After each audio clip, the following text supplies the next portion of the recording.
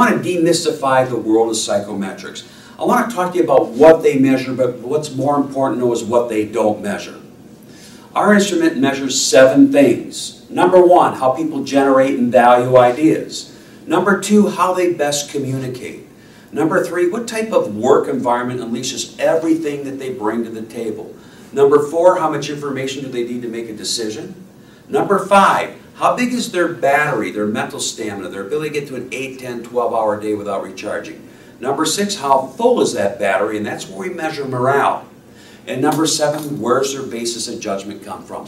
That's all that it measures. What's important to know is what these instruments don't measure. They don't measure IQ. They don't measure education. They don't measure skills. How skilled is someone in a particular role? They don't measure experience, and is that experience relative to the role that they're in or that you're putting them in? It doesn't measure values. Will they value working in your industry? It doesn't measure interest. Will this job hold their interest for long periods of time? All those are cognitive. Can someone do the job? That's not what we measure. What we measure is, will they do that job, and will they do it well for long periods of time? Cognitive is can. PI is will.